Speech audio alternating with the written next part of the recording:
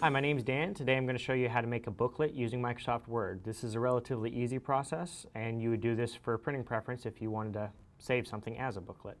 I'm going to show you how to do that. So I have a template file prepared for you, which I have saved in a small booklet format.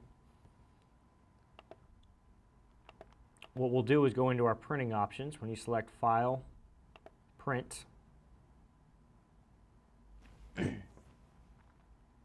and then Page Setup. Now once we're in our page setup, you can see under the pages there's multiple page selections, 2 pages, and the last option is a book fold. The second option under the book fold is Sheets per Booklet, which the default is all. You can also select smaller amounts, 4, 8, 12.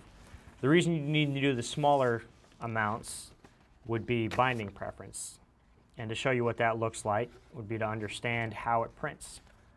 It's going to take any standard sheet of paper and it's going to essentially print 2 pages on one side and 2 pages on the other. So if you select 4 sheets, it's going to take every 4 pages and print them on one sheet of paper, and then it's going to bind them beside each other, so you would have them stacked. If you did it to select them as all, it's going to order your pages manually for you so that when it prints as one large stack with one fold, and then you could staple down the middle and make a simple booklet.